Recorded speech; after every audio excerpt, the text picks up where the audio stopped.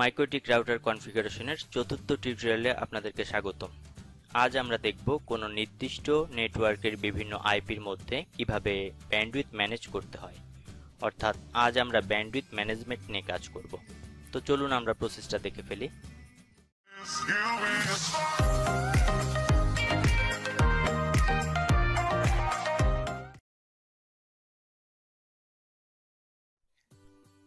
তো আমি VMware ওয়ার্কস্টেশনে চলে যাই। এখন আমি কম্পিউটার 1-এ আছি। এখান থেকে ইনবক্সের মাধ্যমে মাইক্রোটিকে লগ ইন করলাম। যে সকল আইপির এগেনস্টে আমরা আপলোড এবং ডাউনলোড স্পিড ফিক্সড করে দিতে চাই তাদের প্রত্যেকের জন্য একটি করে কিউ কনফিগার করব। তো এখানে কিউজ দেখতে পাচ্ছি। আমি কম্পিউটার 1 এবং কম্পিউটার 2-এর জন্য দুইটা কিউকে আমি ক্রিয়েট করব। তো কিউজ এর ভিতরে যাই, প্লাস সাইন এখানে গেলাম। প্রথমে একটা কিউকে আমি ক্রিয়েট করব, এটার নাম দিয়ে আমি কিউ ফর কম্পিউটার 1। এখন কম্পিউটার 1-এর আইপি অ্যাড্রেস এখানে আমি দিয়ে দিব 172.16.10.30। তার জন্য আমি এখানে আপলোড স্পিডটা ফিক্সড করে দেই। এখানে আমি 256 দিলাম এবং এখানে 256 দিলাম। অ্যাপ্লাই, ওকে। একটা কিউ আমার ক্রিয়েট হলো। এখন কম্পিউটার 2-এর জন্য আমি কিউ ক্রিয়েট করব। এটার আমি একটা নাম দিই কিউ ফর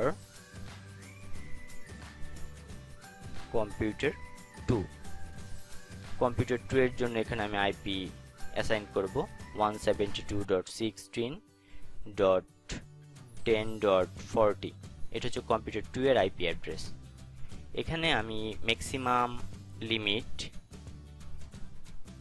5 Mbps করে দিলাম। অ্যাপ্লাই, দেন ওকে। দুইটা কিউ কিন্তু আমার এখানে ক্রিয়েট করা হলো। এখন এটাকে আমি মিনিমাইজ করে রাখি। আমি ব্রাউজারে গেলাম।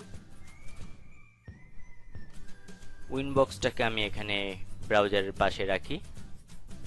স্ক্রিনটাকে একটু ছোট করে নেই আমি। এখান থেকে ইউটিউবকে আমি সার্চ করব।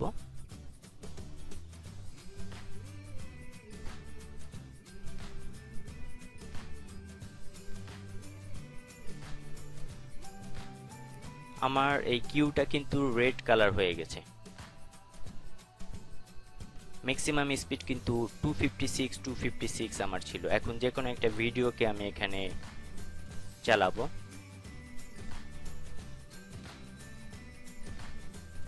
এটা কিন্তু রেড কালার হয়ে গেছে, অর্থাৎ সে কখনোই কিন্তু তার ম্যাক্সিমাম লিমিটকে ক্রস করতে পারবে না। এখানে কিন্তু আমরা বাফারিং দেখতে পাচ্ছি। এখন আমি আবার কম্পিউটার 2-তে যাব। এখান থেকে ব্রাউজার ওপেন করলাম, দেন ইউটিউবে যাব।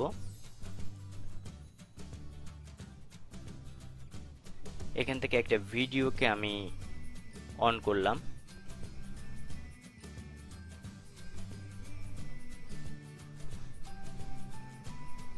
এখন আমি আবার কম্পিউটার 1-এ যাই।